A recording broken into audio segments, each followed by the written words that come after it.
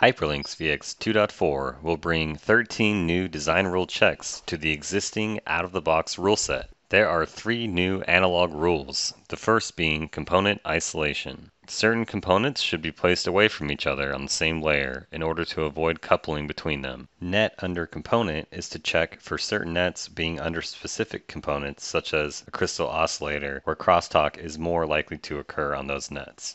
In PCB layout, it's best practice to not route susceptible victim nets on the same layer of a noisy aggressor net, and to isolate the two by having at least a horizontal spacing.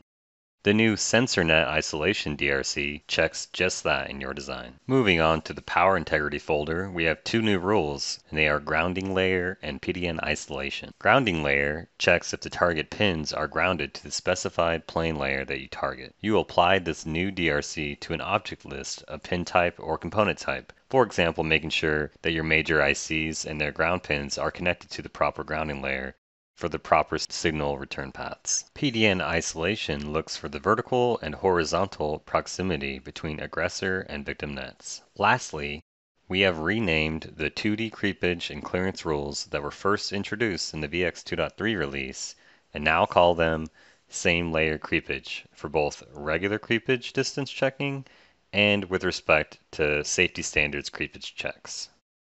The new rules that are available in VX2.4 that we show here, these will expand upon these existing creepage safety checks. The new rules, the multi-layer creepage distance and multi-layer creepage for safety standards checks, are now able to perform creepage distance calculations on any layer in the PCB. More of the IEC international standards and charts have been implemented as well, automating the tedious task of looking up the international chart when calculating creepage distance manually. HyperLynx DRC remains the only tool able to automate the manual process of checking for creepage distance. Thanks for watching, and remember that HyperLynx DRC will verify and validate any PCB layout, regardless of which flow it was designed in.